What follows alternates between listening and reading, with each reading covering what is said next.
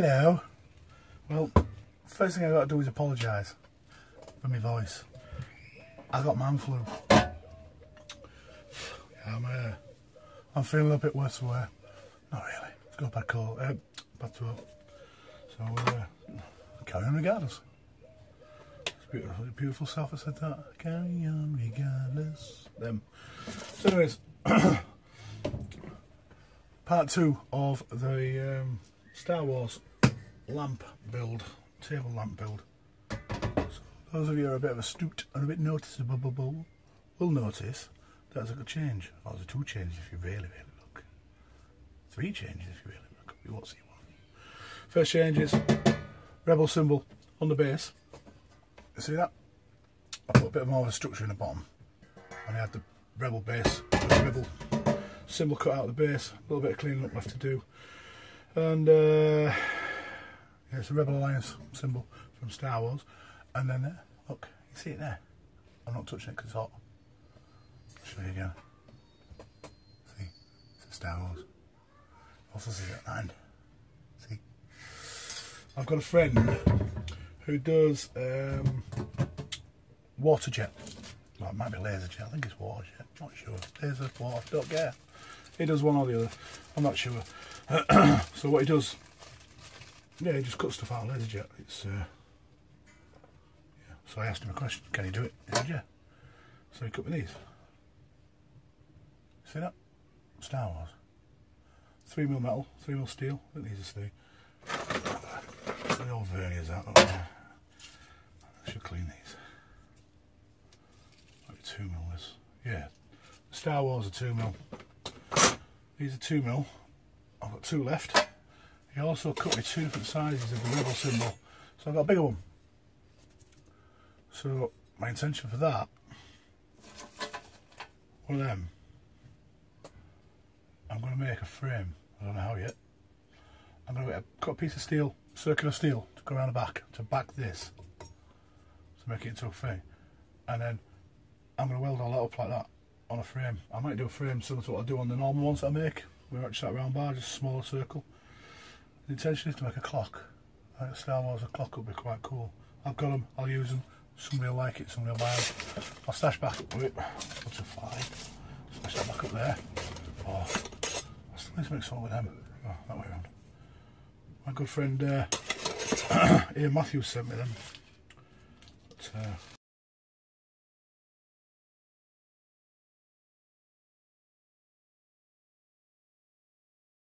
I need to use them. I have something in mind. It's getting the time to do it, as always. So now the other thing I've got left to do now is wire the damn thing. Put the lighting in it.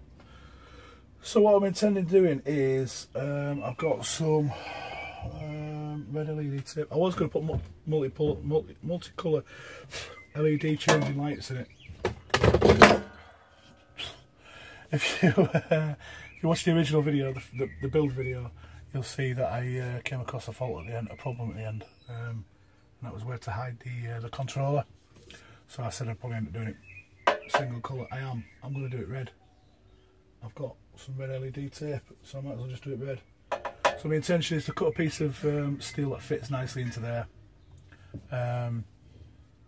do all the LEDs on it, wire all the LEDs up because it can be a little bit fiddly, and I really don't want to mess about inside there, and then some carpet tape, you know, double stick tape, stick it in, cable through there, out, down, there's a hole in the base of there, come out of there, toggle switch, you know, a little light switch away to the wall.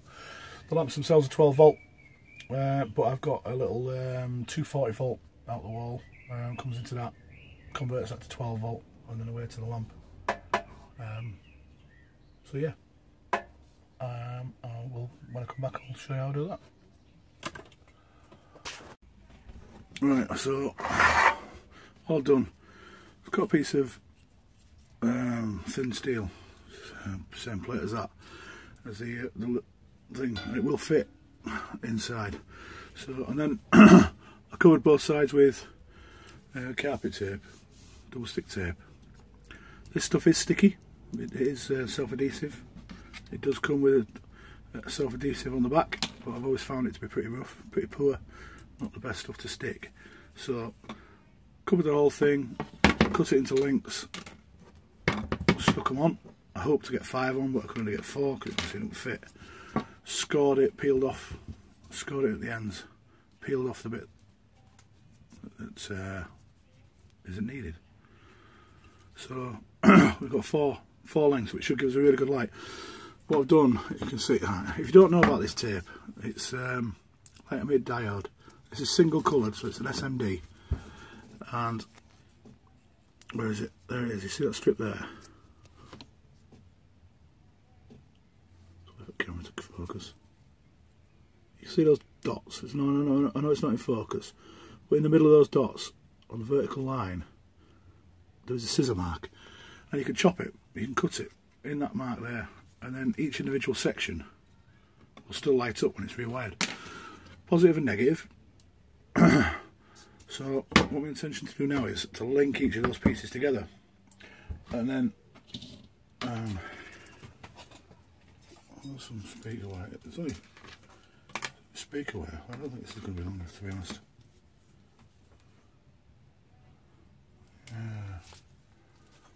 Oh, I do have some. I'll be back. Right, we've got normal house plug, LED driver. It's just a 240 to 12 volt dropper. 12 volt out. And we'll just come to that. I'm going to feed that up into the. In fact, I'll disconnect it from there actually. So I'll just take the lid off.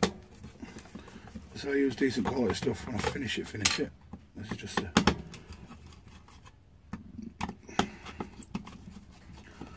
get it working for now. And we'll just put that together roughly. Screw back in there, we don't lose it. Honest. There we go. Right, so put that bearing out of the way. So then what we've got to do, we've got to link each of these dots. It's tedious, it's a pain in the butt, it is what it is. Look at that, no we don't, look at them. Everything's covered in crap. Put the wire strippers out. We've got this little black wire. I don't know what colour the wire is, does it? It's as long as it's put to the same polarity, so negative to negative, etc, etc. Just now trying to work out the length that we require, which is only going to be small, and there's only going to be a few of them, quite a few. I reckon about that long. So well, I could do it that way actually. If I piggyback from that way, I'll just trim out. Now we'll do it that way. So we need 1, 2, 3, 4 for each polarity. 2, 3, 4. What I'll do is I'll just do positive, and then I don't need to film doing negative because it's exactly the same, and you don't need to see me do it. Because you see me do negative or positive, you see me do it to the one, aren't you? Only problem with running with short wires is when you start stripping, you've got a real habit of pulling the wires through, which is a pain in the posterior if you're not careful.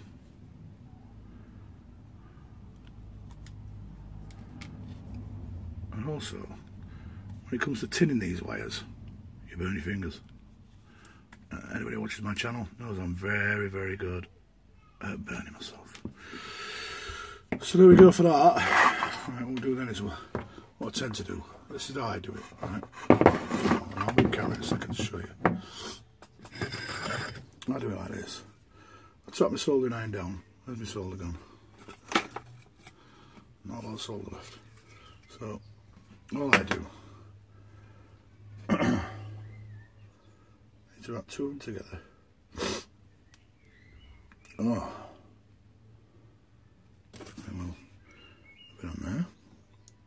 in on there. And I'll leave it to cool, because I'll just put my fingers, like I said I would.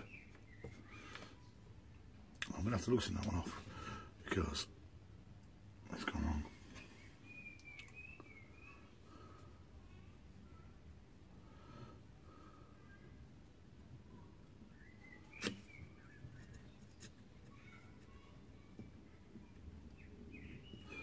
And again, burning pinkies. Horrible, horrible things to do. Horrible. There's not much else I can do. There's no other way of really doing it. Just getting on with it and burn my fingers. It's just terrible. But, so squish that one into place. Oh, that's it. Yeah, okay. And then turn those ends. Turn all the metal bit of the way out. And then turn it off.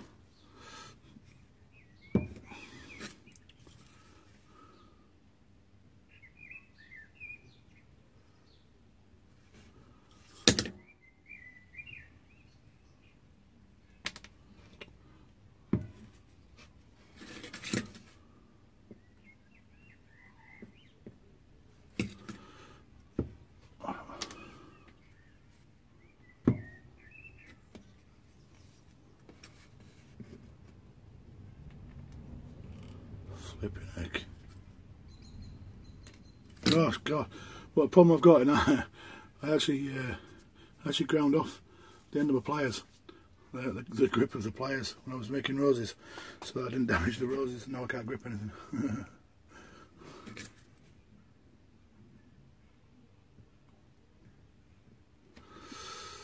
Yeah, I was kind of struggling on that. There we are. A bit more poundage on it.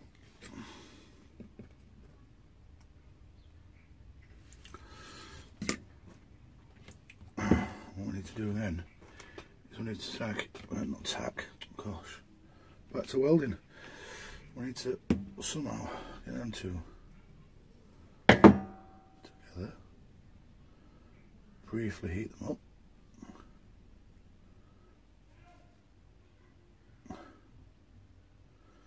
And then they should stick together. A bit more persuasion for a little bit more solder.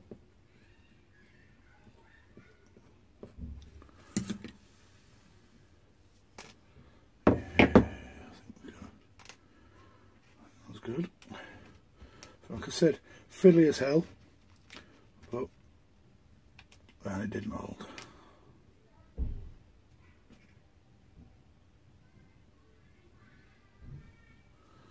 Tell you what, we're just going to have to bottle it out, aren't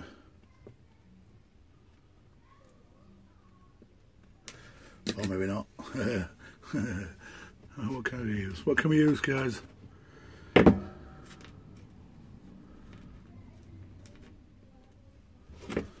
family's back by the sounds of it.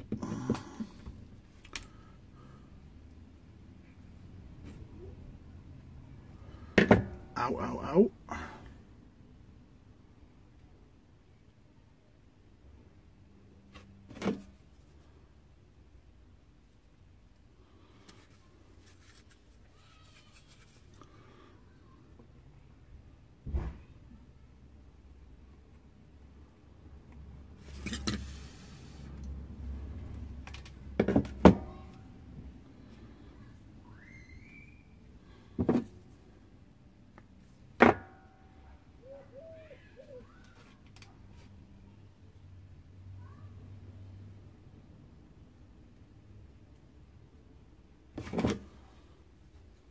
Hello. How beautiful. I text you. Did you know? Yeah. But you didn't text me back. What are you doing? Interrupted by the wife. Soz. I just realised that I did too many loops. I need 3 loops. What I do need to do... Hi pal, you alright? Yeah. What I need to do is solder in this. Black to black, so we'll tan that one, tin it even. And then we'll try and stick these two together.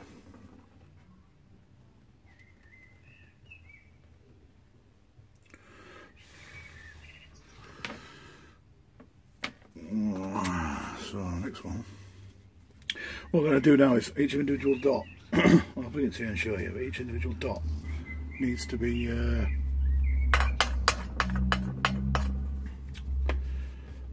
tinned.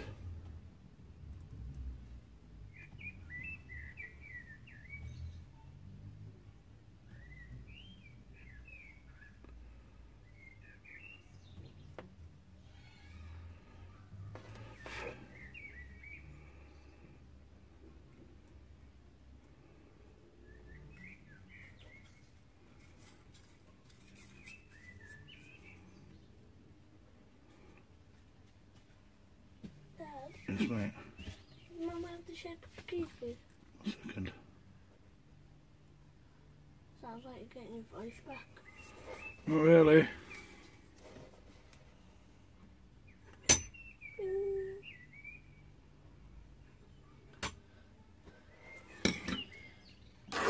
Have you used this? Have you used this? I've used what? This metal pipe thing that spins around. On the base. Yes, I have. Several times. What do you use it? Holding on to stuff while I'm cutting and things. Yeah. See ya.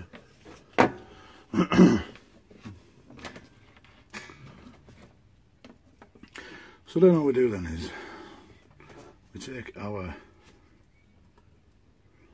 bits that we've done, we lay them on, and we'll solder into place.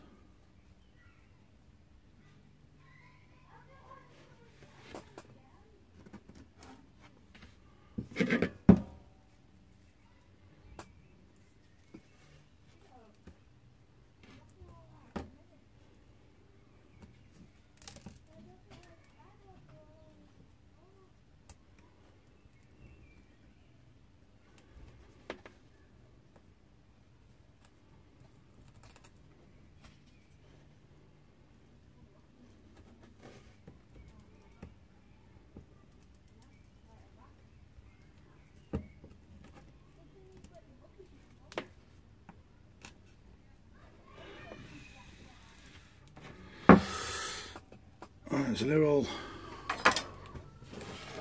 link soldered now. It's a pain in the arse. You see that? So now it's all negatives done. I just need to do it again. I'm not going to film it because it's pointless you sitting there and watching me film it. I'll do it, come back and show you. Right, so my wife's decided to cut the grass. I appreciate her cutting the grass. Really bad timing on the part of this video. So there you go anyway, all the links are done. Each strip's linked to each other, positives and negatives, all done. My intention to run a piece of, a little bit of hot melt glue over the terminals, over the joins, for the solders. Means for that, it's only 12 volt, it ain't going to be an issue if you touch it or anything like that, but if somebody was to stick some metal or something it shorts, of course, it could pop fuses and pointless taking a risk. So if I run a piece of some hot melt across there, it just puts a barrier between the two. It should be good then. It should be safer. So I haven't switched it on. I've rewired it to the transformer. I haven't switched it back on yet. So I will go and switch it on now. I've just seen a major fault. It will still work. This tape's 24 volt tape. That's a bummer. So it's not going to be that bright.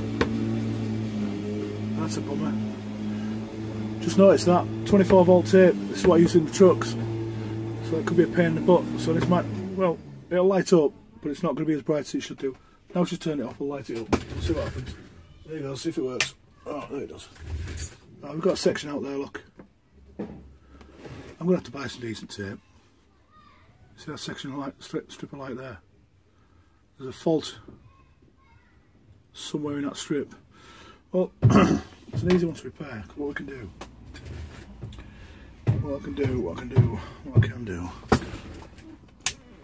Even while it's still switched on, I can take out that section and I can put in another section. difficult to do. Knock out the solders.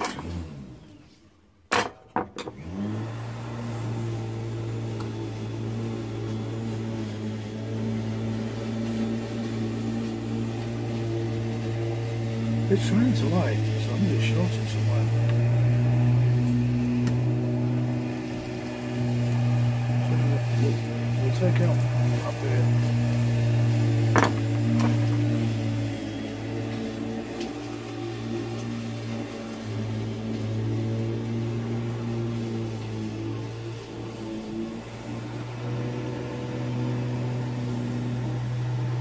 So let's put back on now.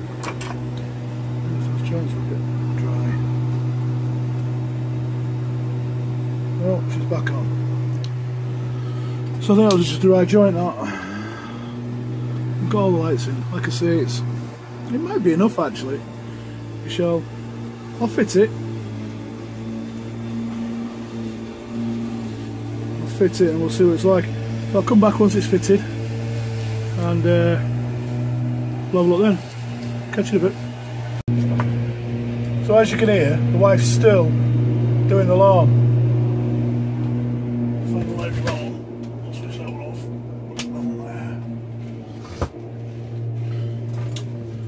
So there we are. I think 24 volt tape's bright enough. Personally. What do you think? I think it's quite cool as a night light. A kid's night light. I think it's come out quite nice. The Star Wars lights up nicely at the end. Let me tilt it on a bit. See that? Star Wars lights up nicely. A few little bits just to finish. Made a toggle switch, decent wiring and stuff like that just to finish it and wire it properly.